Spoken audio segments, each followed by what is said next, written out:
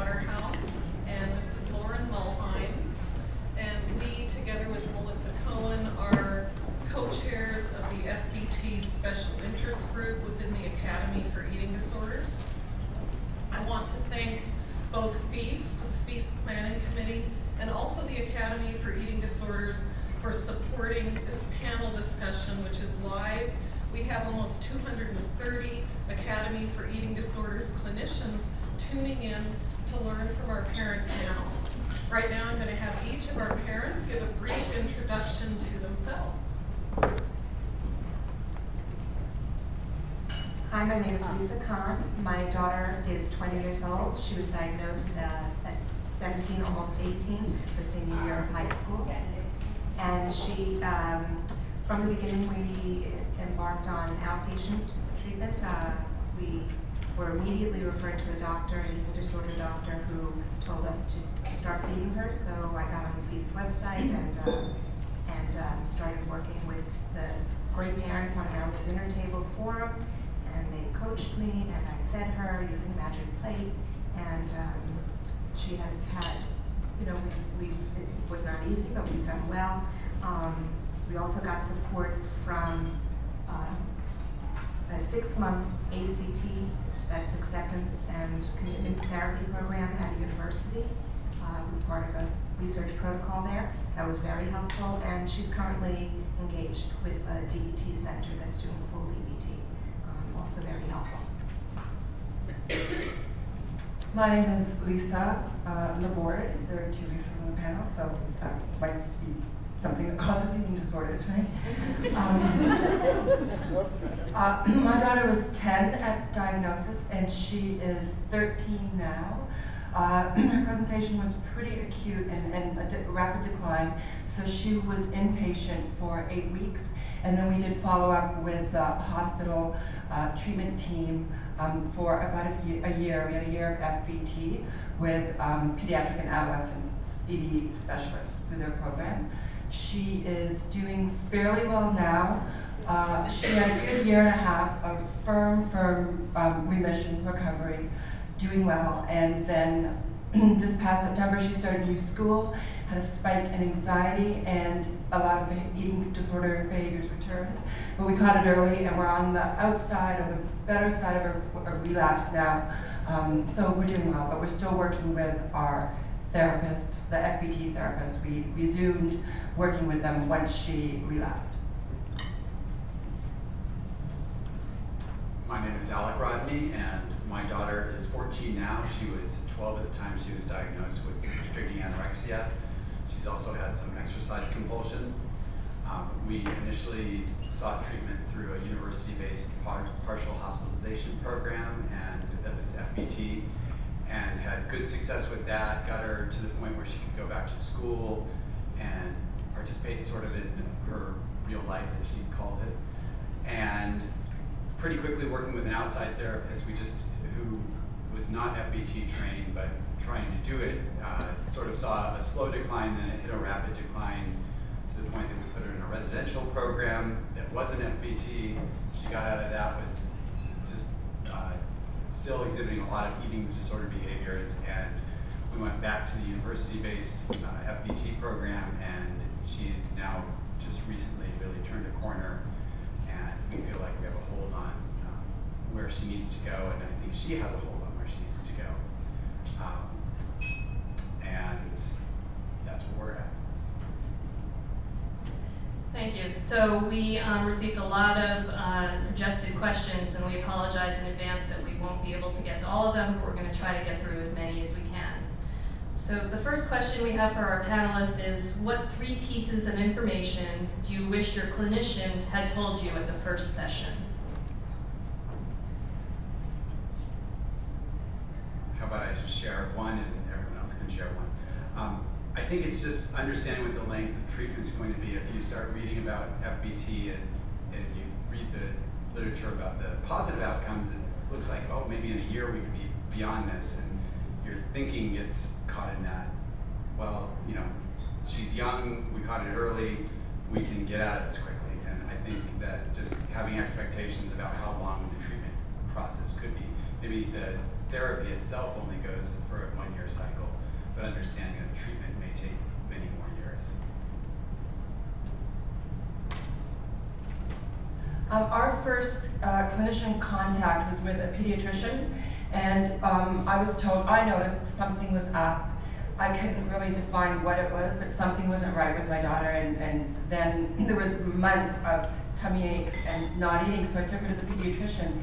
And what I wish that they had done at that point was not look at her and give me a general sense of, well, generally her BMI is good, generally she looks healthy, but looked at her specific trajectory and growth curve and realized that she had dropped off of that, because I took her home thinking, you know, I have this endorsement of it's okay, even though I knew something was up. And we lost months because they hadn't actually looked to see where her growth was and how far she'd fallen. So I wish that they had checked that out initially and told us that. And the second thing is that you can feed your child. Even if she's saying no, food is medicine. If they said to me that right away, we would have lost a lot of time, and it would have given me, I think, some clear direction at a point when I didn't have any. And I have the same experience with Alex that I would have liked to have understood that we're not going to get her weight restored and then be cured.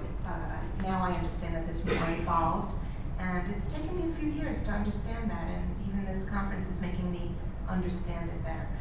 But I also, I wish that I had known at the beginning not to be afraid of what ED is afraid of, and which means that, and I wish my doctors were not afraid for me. So I think that they were responding to my anxiety by not giving us a high enough weight range.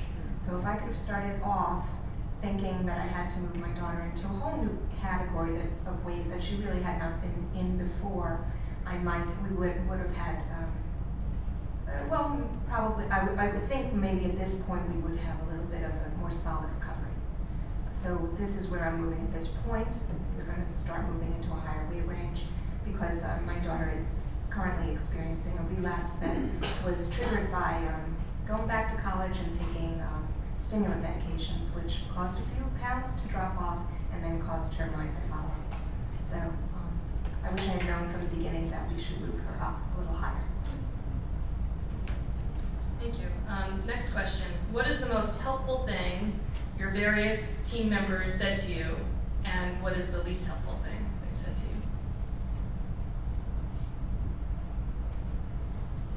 I think the most helpful thing that our team said to us was understanding that weight restoration goal, if their mental state doesn't turn around, it may not turn around right away, but you can tell if they're underweight and they're not turning around at all, that you just have to keep pushing it up. And I think understanding that there's no great science to figure out that perfect number or range, but you have to start seeing some other signs of recovery before you let off the accelerator. I think that was probably the most helpful thing they said.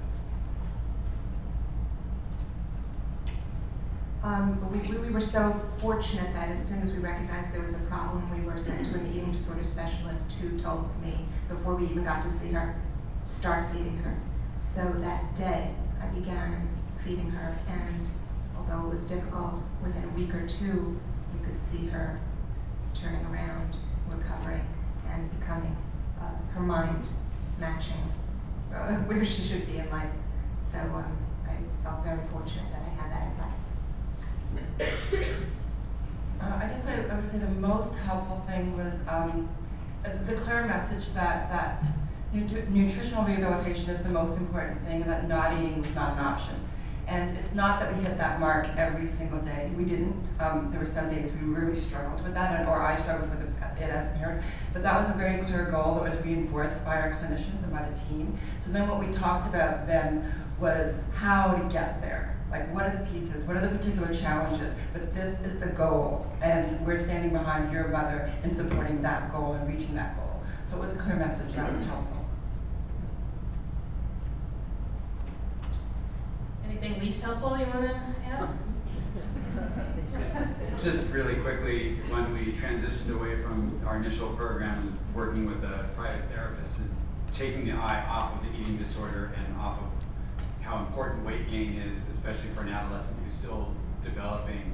and changing the focus to anxiety, which obviously was a big issue for my daughter also, but taking that focus off, that was the least helpful thing for sure. Our initial, the pediatrician said, don't be the food police. And that was not helpful because it was said in front of my child, and then I heard it for about 5 months later. How soon in the process did you see signs of recovery, and what were those signs? Well, as I said before, I saw change pretty quickly.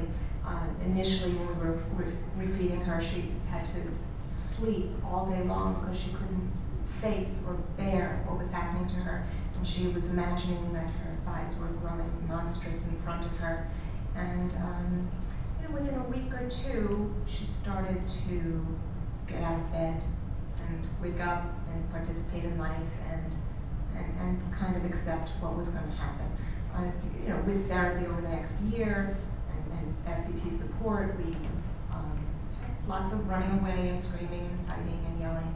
And she was a screamer, and it was not easy, but it was all doable, and she was basically participating. Because she was inpatient, it's hard to answer how soon in the process we saw recovery, because she became fairly compliant fairly early in the hospital. She ate with the nurses, she ate with staff. She refused to eat with me, though, the entire time she was in there. So we saw compliance with weight gain in the hospital and with consistency.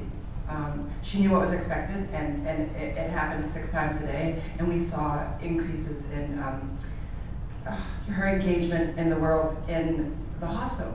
But then during the transition, that was very difficult, and it was like we stepped back hugely. So I would say when I started to see progress at home was with increased weight, but also the more consistent I got, the more progress I saw. So once I sort of hunkered down and realized this is it, we're in it, surrender to it, be a brick wall and just support her through it and expect her to eat and try to do that, then I would say we started to see compliance fairly quickly. And then her sense of humor started to come back, and that's when we really realized we turned a corner. But that was a good 5 or 6 months in, where she would spontaneously laugh about something. And for us, since she started out in a PHP, a partial hospitalization program, we would see sort of 2 different people. We'd hear how great she's doing inpatient, and then she'd come home at night and we'd have our dinner, and it would be this explosion every night. And that lasted for a good 2 or 3 weeks, and eventually we didn't wear down, well, at least not in front of the eating disorder, and that's when we started seeing progress.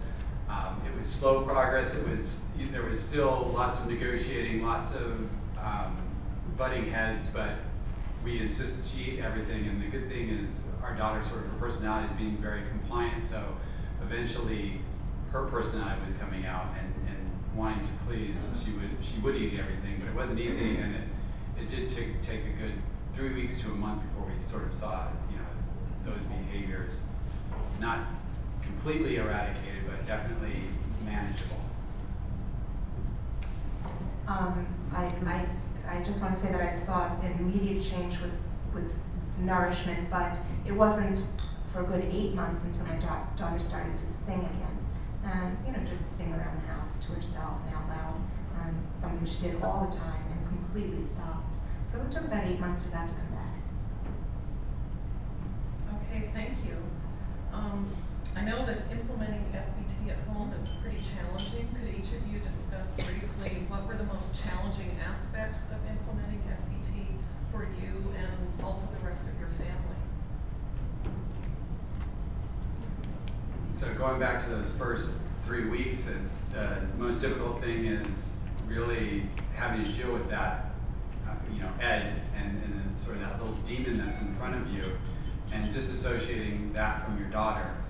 I think that was probably the most challenging part. And then I have a son who is a couple years older than my daughter, and getting him to buy in that he had to be part of the process, and he turned out to be a huge help in being a great mealtime distraction.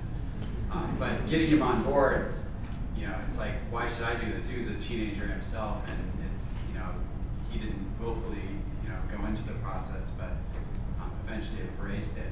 So I think that was just the whole change in the family dynamics was the big issue. I would say that the isolation was overwhelming. So even though the clinicians understood to a certain extent what it was that we were going through, the family dynamic had changed so completely. And none of my friends, they got it, and they were empathetic and supportive as they could be, but they weren't living it. And the isolation was overwhelming because it's so disorienting. Everything changed, right? The child that I thought I knew changed. All the old parenting skills that I thought I had weren't working anymore. So I felt disoriented and isolated. And I think if I'd not found some outside peer support, had I not found around the dinner table, I honestly don't know. I mean, it sounds melodramatic, but I don't know how I would have been able to do it.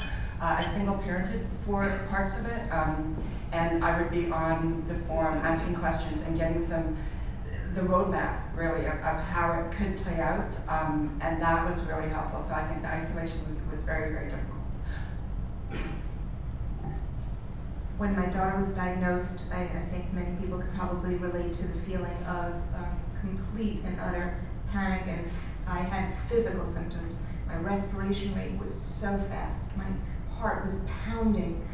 Even she and I went to a movie together, and I was sitting there, and I was distracted by the movie. I didn't even know it, and she said, "Mom, you're breathing so fast." And I really thought I would collapse. So I went to an individual therapist who taught me mindful meditation. And I studied John Kabat-Zinn's book, and I practiced meditation, breathing, calming myself, and also it helped me to train my thoughts so that when my thoughts went into the future, into fear, into desperation, anxiety, I could use that mindful meditation to say, are these thoughts useful in this moment as my daughter's trying to run into traffic? No, I have to stay in this moment and deal with this moment. And so this training was paramount for me. So what did therapists or other clinicians do that helped you stay motivated to persist in continuing with FBT throughout some of those most difficult moments, throughout the hardest times during treatment?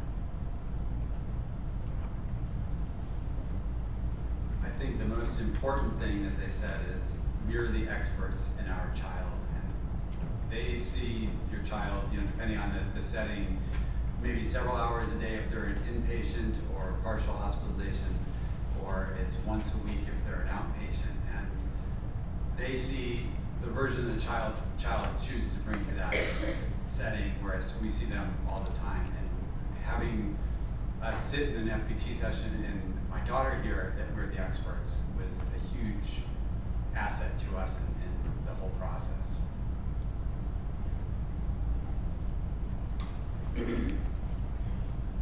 Well, the hardest parts, I guess, were when it seemed like we weren't making any headway, or that we lost traction.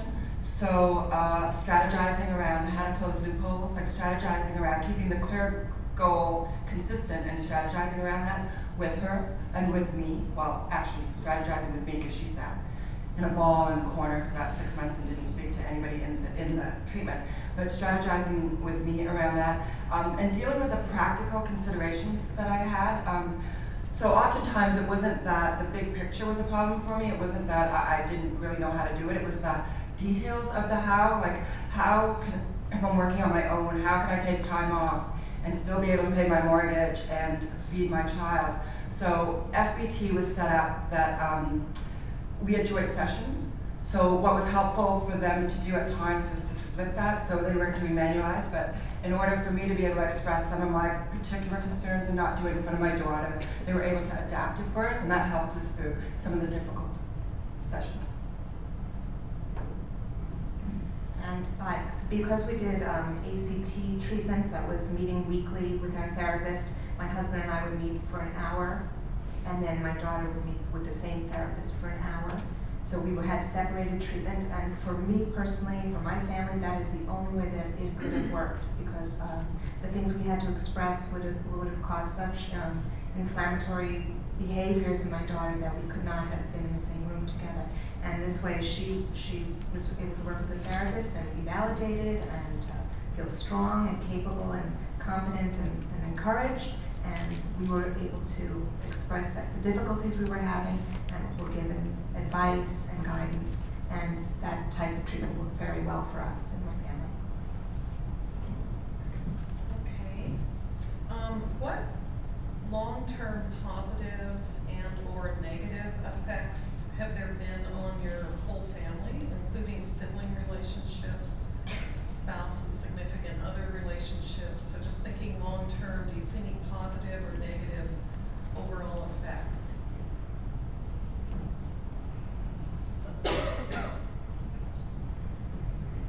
I only see positive.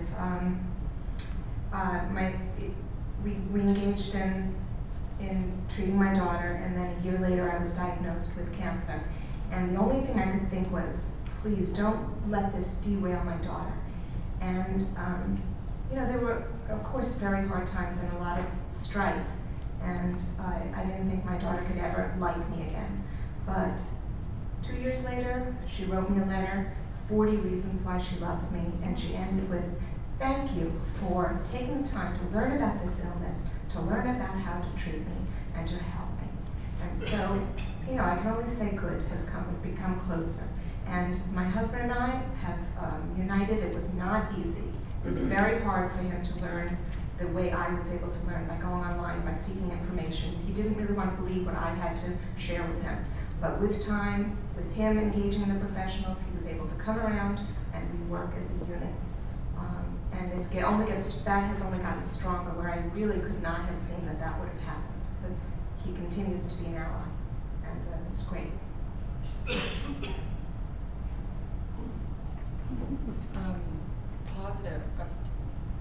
Positive of treatment.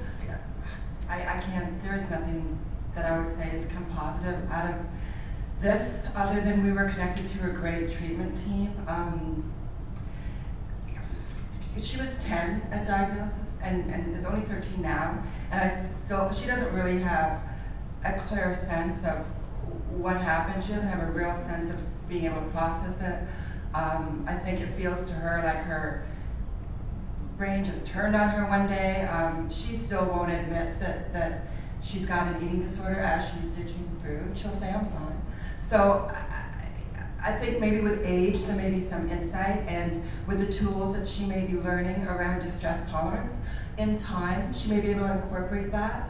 I think, you know, I mean, you do what you do, and if you can be supported through it, I think it's just all part of whatever the journey is you have, but I can't really think of a positive.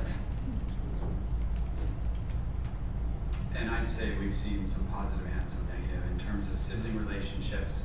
She and her brother, they'd always been best friends. The eating disorder sort of tore them apart, but I think as she's become more recovery-minded, we're seeing them come back together, and we're seeing my son have a better understanding of the struggle that she goes through, that it's not just about, well, why can't she just eat? So that's positive. I think, you know, from a spousal point of view, it's the most difficult thing that my wife and I have had to do ever, and being on the same page, same book, same page, same line all the time, and trying to focus only on that. We've got a lot of other things going on in our life. It's been difficult. We've been a great team with in terms of treating the eating disorder, sometimes dealing with other things not so much. And then the one thing we've seen, a negative thing, is my daughter has really isolated quite a bit, and we live really close to my mom, and seeing her, she used to have this great relationship with her grandma, and she's really pulled away from that, and we're just starting to see her come back to that, so that's a good sign. But I understand, you know, how meaningful it is to have grandparents in your life, and you push them away. That's just hard to see. What do you feel is the best tool you received from your treatment team to add to your toolbox in helping your son or daughter battle their eating disorder? The NG tube. I love the NG tube. As I said, my daughter she wouldn't eat with me while she was in the hospital. That was something she was unable to do until she left. And you know, that's when I finally got onto the forum, around the dinner table forum, and asked, like, how do I do this? Because they were saying, well, we can release her having not eaten with you, and you can manage it at home. And I thought, no, that's not possible. Like, keep her until she's 18, please. And I got coached through by you know, some godsend parents to say they have to treat you like they treat staff. You have to be staff, and you're going to have to get over this anxiety, and it's anxiety and all of that. And I went back and I said that to them, and then they started to do that. I gave an example of what would they do if she refused with the staff, and nutrition was non-negotiable, so she would get the liquid replacement, nutritional replacement, and then it would be the NG tube, and that's what they implemented for me. And that is what allowed her to be able to tell the eating disorder, I have to do this, knowing that the NG tube was our backup. I'm not certain how we would have managed without that. When she was first released, I called the hospital almost every day to set it up. We only had to do it once. Well, we had to do it twice in one day.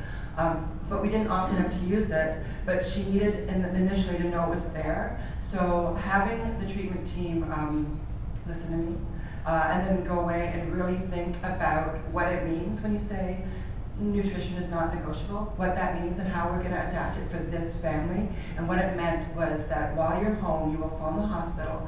If she's missed meals, they will set up the NG tube, and for the next meal she'll be down there. And that is what allowed us to move forward.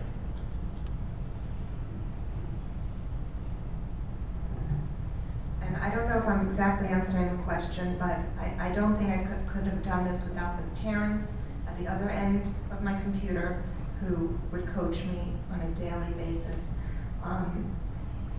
Some of the parents put together some videos that are available online.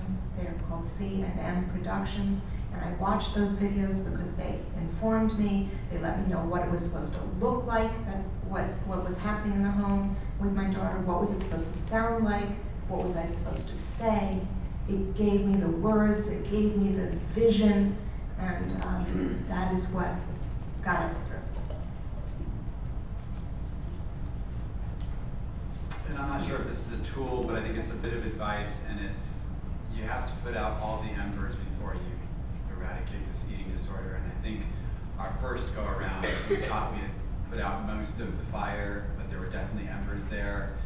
And my daughter was able to fake it through once a week sessions, either individual or family therapy sessions, that, you know, for an hour she can say anything you want her to say, and she says she's going to go home and do homework and work on things, and she doesn't do it. And with those embers there that the eating disorder could flare up, we just realized, no, you got to put out the whole fire, and, you know, just like a firefighter has to put out every ember before they know that that fire's not going to come back. How did it feel not to be told exactly what to feed your child and how to respond to refusal to eat? For example, the non-directive approach. I mean, I'd say it's frightening as hell when you first get up there. And it's like, okay, really? You know, I have to figure this out myself. And again, being empowered that you're the expert on your child and you know what to feed them. You've been feeding them for their first, in my case, you know, we were feeding her for her first 12 years of life successfully. Why can't we continue? And just, it was very anxiety provoking. And then getting that response when the eating disorder just rages at you, it's like you want to back down. But I think when you have a treatment team that's telling you just stick with that, it's going to get better. And if you go on around the dinner table and you hear that from countless other people, you know, everyone who does their first time post and says, I just started treatment, they all get that same response, just stick with it. And even though it is anxiety provoking for the parents, I think you realize in your gut, well, I gotta at least stick with it and see if it gets better, and it does. I think in almost every case, it always gets better. Sometimes it takes longer, sometimes it manifests itself in other ways that, you know, you see some other behaviors, but it's empowering, and I think once the child and the eating disorder see you're empowered, things do get better. I would just echo that it is a confidence booster. I mean, I remember when we were leaving the hospital and I went to the dietitian and I said, oh, I need a meal plan. And she said, no, you know how to feed your child. And I'm looking around at the hospital thinking, I'm in the hospital, I clearly don't know how to feed my child. So, but she said that, and around the dinner table there's a great saying, which is fake it until you make it. And when they say you have to feed your child, and we're not going to tell you how, because you know how to do that, you go home and you fake it. What was helpful for me was for them to give me an outside sort of marker, try to aim for X amount of pounds a week, so that I could then, with our own menu and how I cooked, figure out what I needed to match that. And I think my fear had been so high that had they given me something, my anxiety would have latched onto that. So it was actually empowering and a confidence booster, though I didn't see it at the time. I've always loved to cook and feed my family. It's pretty much what I do while I'm on this earth, I think. But my daughter was a disordered eater from birth, and she ate such small quantities that it was very hard. It took me several months to I actually couldn't understand how much she needed. So I was not able to give her enough until I planned meals the night before, in secret, counting the calories, so that I knew that I was actually giving her enough, because my mindset was different from what she needed. So I needed that external. I didn't have a nutritionist or a dietitian to help me.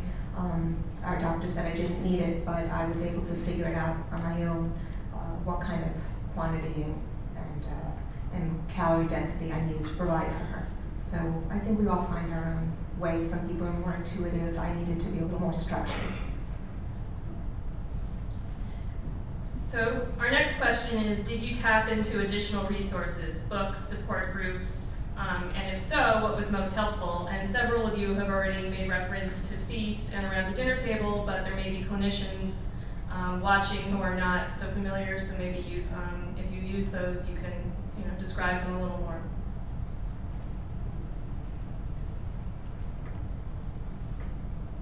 Well, I think I'll get back to it around the dinner table in a minute or a few seconds. I read a couple of books right up front. Harriet Brown's book, Brave Girl Eating, thank you, was really helpful, because as I was reading it, I'm like, did she just write this book about my daughter? Because there are so many symptoms that are, across with, especially with anorexics, that they just all exhibit a lot of classic symptoms. And so reading a book like that, it's like, okay, I feel like I see what the path ahead of me is. And then finding around the dinner table, it's just a great parent-to-parent resource. And I think, if you're dealing with clients, anyone can benefit from it, because there's all sorts of threads. And if you don't want to take the time to read through the threads, it's a community where if you just throw a question out there, it's not like someone's going to say, oh, well, you got to go find this thread and go read it. People start answering the questions, and you have people who have thousands and thousands of posts on there, which means they've read probably tens of thousands of posts. And it's this really, the community just embraces you right away. And to feel that as a parent is huge, because I think most of us feel the isolation in our own community, because people don't understand eating disorders. People, especially anorexia, they seem to think that it's definitely a disease of choice still. When you talk to lots of moms of high schoolers, I won't say just moms, parents of high schoolers. So I think having that resource was really important, and then just reading as much as possible about what the condition is. And there's lots of good, and F.E.A.S.T puts out lots of great literature, and I think I've read everything that they've put out. So F.E.A.S.T is the organization that has sponsored this conference, and it stands for Families Empowered and Supporting Treatment of Eating Disorders. And it's basically a group that supports families in their endeavors to help their loved ones. And then around the dinner table is an online forum that is an outgrowth from F.E.A.S.T. So those things have been tremendous for me. Then I also loved reading Brave Girl Eating by Harriet Brown, And Laura Collins wrote Eating with Your Anorexic, which was also tremendous for me for the same reasons, recognizing my daughter and saying I'm not alone, there are other people who have had the same exact experience. Reading Anorexia Decoded, a more recent book by Carrie Arnold, that's really helped me to understand the disorder. And of course, Help Your Teenager Beat an Eating Disorder by Locke and LaGrange. We call it the Bible.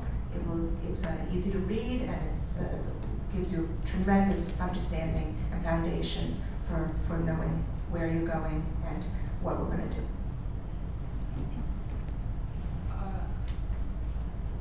I just wanted to add, Give Food a Chance to that list. It was one of the first books that I got, well, after going onto the internet and trying to read everything I could, it was one of the first books that was given to me.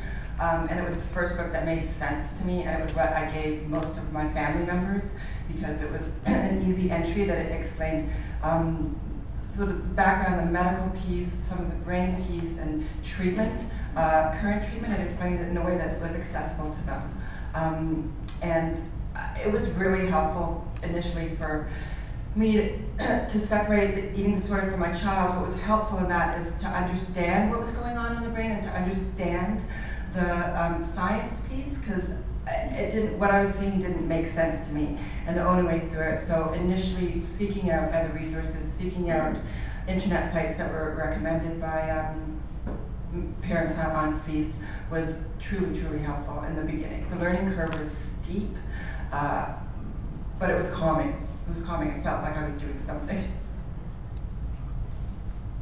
Okay. Is there anything that you think therapists, or for that matter, any clinicians, doctors, nurses, dietitians, really don't get about what goes on in a family with a child with an eating disorder, that you would like clinicians to know? What do you really want to tell clinicians that they truly don't understand?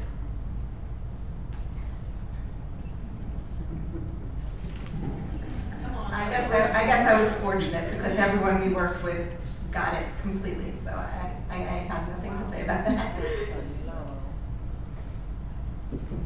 I think I just reiterate something I said earlier, is that, you know, the therapist can sometimes, they're not seeing the same child that you're seeing, and really having to, especially if the child's showing great signs of recovery, you know, do what you can to probe, are you really in recovery, or are you just faking it here in my office? I think, and that's a tough line to follow. I'm not saying that's easy, but that's probably the toughest thing to understand with a family, is we're living it 7 days a week, sometimes 24 hours a day if the child's at home, and we see everything. I would echo that and say parents are a wealth of information, and that we want to work with you, we want to work with clinicians, and that we do see you as members of a team, and the goal is, you know, our most precious resource. So we're really willing and able to work with you and provide a lot of information. And I think to the clinicians that I first met, I would say to them, often, like when you're filtering through what you're seeing, sometimes it's a symptom and not a cause, and try to remember that, and try to remember that when you're speaking to the parents. So that's what I would say. Okay. So how do you feel about implementing consequences or incentives to your child for not completing meals? How has that worked? Have you been coached to do that? When we started out with our PHP program, one of the things we did is we worked on a behavioral contract, and it was really foreign to us at the time. It's like, why would you have to put in the contract, what you want your daughter to do? But it was very effective, partly because my daughter can be so compliant, and she's very goal-oriented, and so we had both rewards and consequences. Rewards for eating everything, and for her it was giving her a little bit more exercise. I think at the time we didn't realize how strong her exercise compulsion was, so we probably gave her a little too much incentive there, but we also gave her other incentives. And there were the consequences is, you could lose any of those incentives, and sometimes the consequences were more negative but we tried to keep it more positive based, and it worked. And the only downside for us is we went from being a 2-cat family to a 3-cat family. So no more rewards with more cats.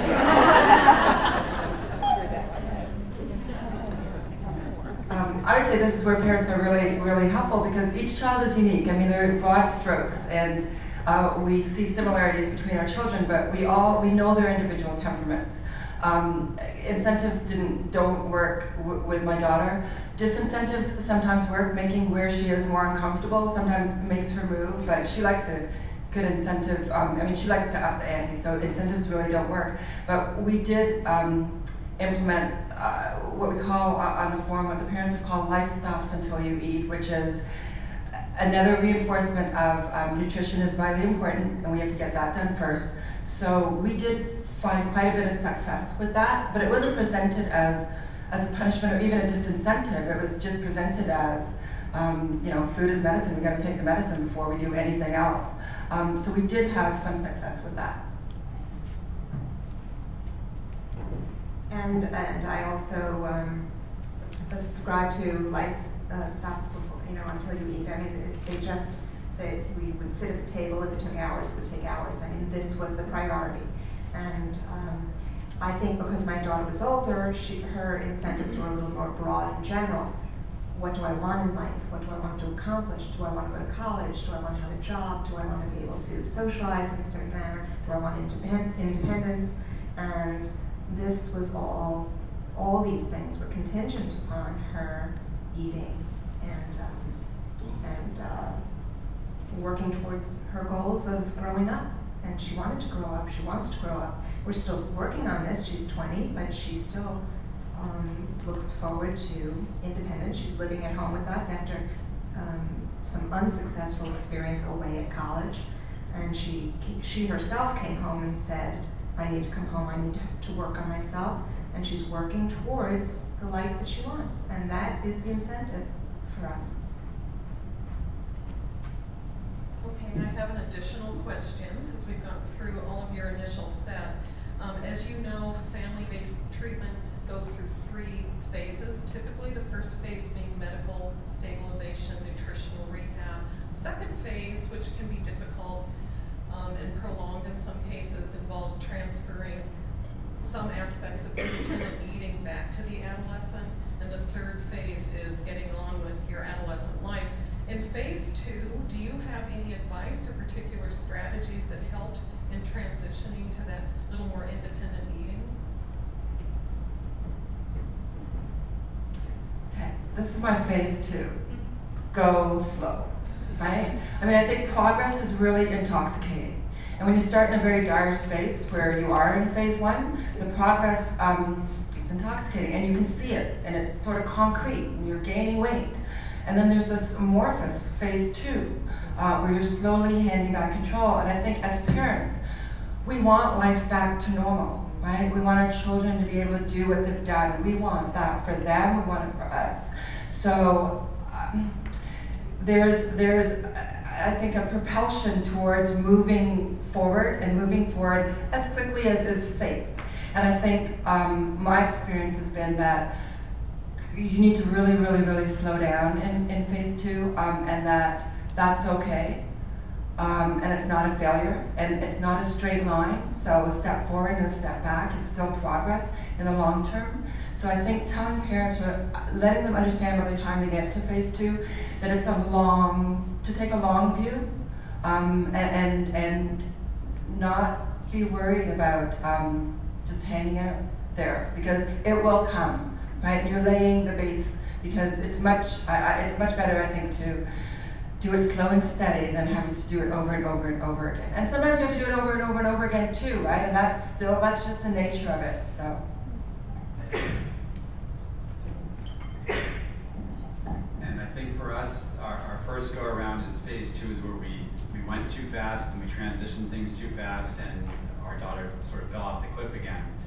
And now we're realizing she's still not a full-grown young woman, and she has a lot of growing left, and we want to take it really slow, because part of it is we see how anxiety-provoking having decisions are on her just in other aspects of her life. So giving her food decisions just seems like a really, at this point, a foreign idea. And we're trying to give her a little bit of choice, but concrete choices so that she's not getting anxiety over that. So I think, again, taking it slow, and especially with the younger adolescents, it's like, for them to try to stay ahead of a growth curve is just probably, asking way too much of them. So, and it's asking a lot of us as parents to still be in control and do that. So I think you got to look at each child individually, but certainly take it slow. And I concur. If I had a redo, I would have taken it much more slowly. My daughter was diagnosed in May.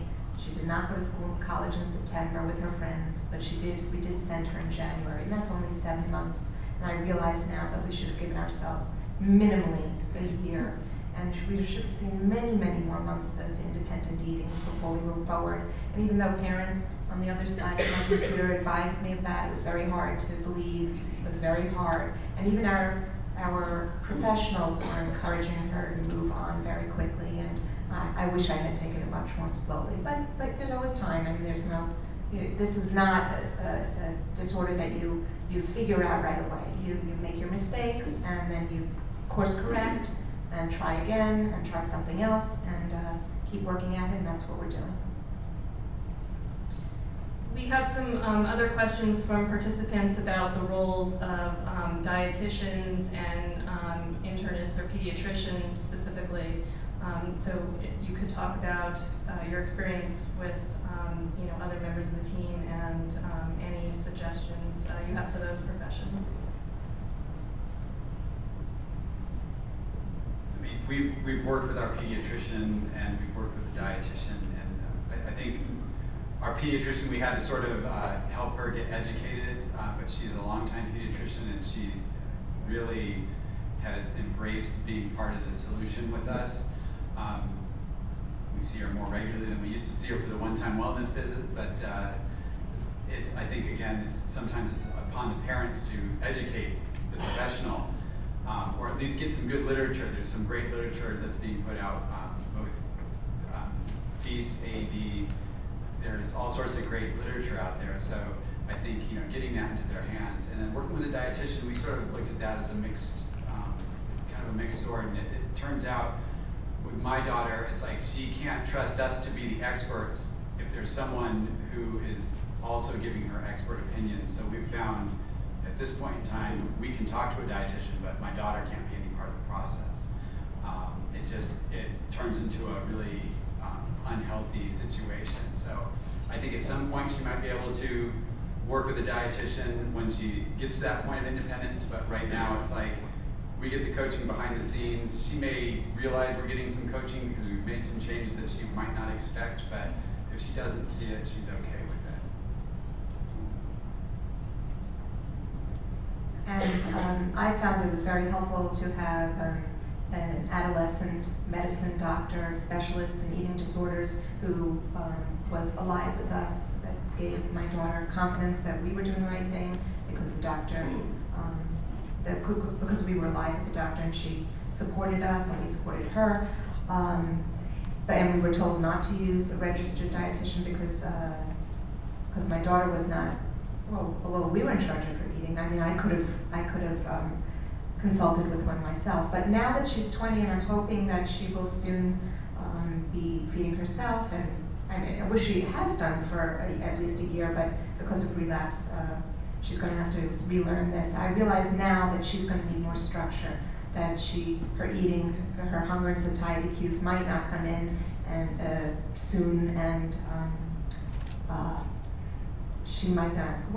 What's the term for knowing when you're hungry and knowing how much you should eat? Intuitive eating. Yeah, I thought that was going to come back, but I'm realizing it's not. So I assume that she's going to have to start working with a dietitian to structure her eating for her, because I don't know. I'm not going to do it forever, and I don't think she's going to be able to do it without that support. So that's the direction we will move.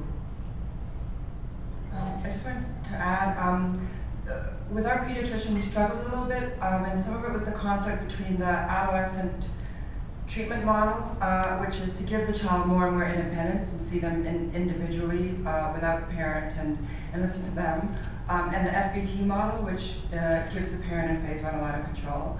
So what would happen is we would do F.E.A.S.T, and when we were phasing out of F.E.A.S.T and we went back to our pediatrician, it was kind of a jarring shift to just seeing her alone and talking to her about what her concerns were, and not really understanding that some of those concerns or some of what she would be articulating would be through an eating disorder lens. So I had to work with her a little bit on that, and it shifted, but it took a little bit of time. Okay, for those of you who had inpatient experiences or experiences with residential care or IOP, one of the things I've seen frequently that is very difficult is the transition from that more intensive care into full outpatient. To me, I call it the big cliff. Do you have any tips for clinicians on what helped ease that transition? Was anything helpful? Was a certain style of communication, or did you feel adequately prepared in going from a higher level of care, alternative level of care, into full outpatient? Prepared? No, but that wasn't their fault. That was just the nature of it. So we went from inpatient to, we didn't do a step-down program. We were inpatient, then she came home and we had weekly F.E.A.S.T sessions. And the plan B, having a very, very clear plan B, not for if something goes wrong, but when, right? Because there will be refusal. I mean, I'm sure sometimes there aren't, but for the most part there are. So being able to strategize and talk about that, and being really clear with my daughter about what it was, which didn't make it easier to implement, but we were all on the same page about what it was going to be, and that gave me some assurance. The level of vigilance that's needed is astronomical, and I think I wasn't prepared for that. I didn't have a sense that I really did have to watch her all the time, right? I did have to pull her back into my bed.